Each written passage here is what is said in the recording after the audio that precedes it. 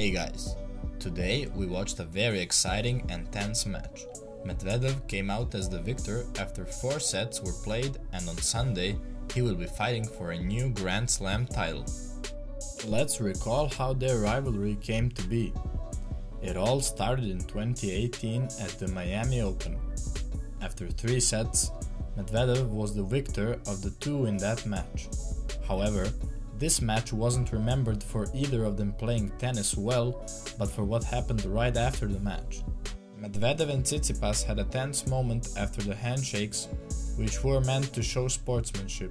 "Bullshit Russian" is what Tsitsipas supposedly muttered under his breath moments after shaking hands with Medvedev at the end of the match. Since we're at the topic of Stefanos' remark, Daniil and Stefanos have, to a greater or lesser extent, Russian heritage.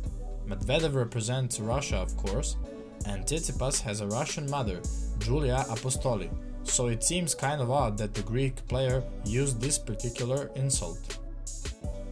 "Man, you better shut your fuck up, okay?" shouted Medvedev from his chair, getting up to the net to berate his opponent. The umpire had to intervene. Toilet for 5 minutes, urine, and then you say, then you hit let and you don't say sorry. You think you're a good kid? Look at me.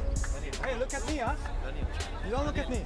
And Tsitsipas quickly walked off court without another word. He started it.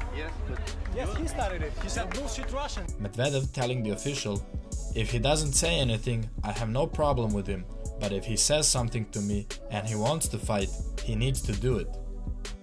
If you're wondering what their relationship has been after this fight, well, according to a post Medvedev made on his Instagram account a year after this event, it seems that they have settled their dispute and left it aside, and Tsitsipas has confirmed at the latest press conference that they are on good terms. Well, it's fine. It kind of got better after Laver Cup.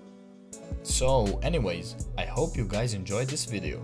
If that's the case, give us a like, subscribe to our channel for more fun tennis content like this, and we'll be posting more videos in the near future, so you don't want to miss it. Let us know your thoughts in the comments, we'll try to read them all. Hopefully, we will see you in the next video. Goodbye for now.